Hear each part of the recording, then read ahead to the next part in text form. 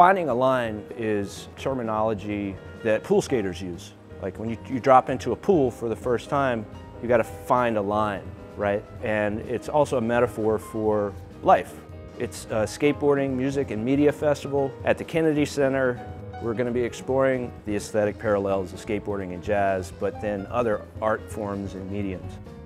There's so many musicians and artists and skateboarders that have been doing it for the love for a very long time. They're well beyond learning the dance, and a lot of them are DC locals like Sean Sheffy, Jimmy Pelletier, Brian Tucci. These are worldwide icons in the skate world that helped develop this thing early on, and to have them in the mix with Jason Moran and his band and Darren Harper's band, he's a local DC street skater, it's very exciting.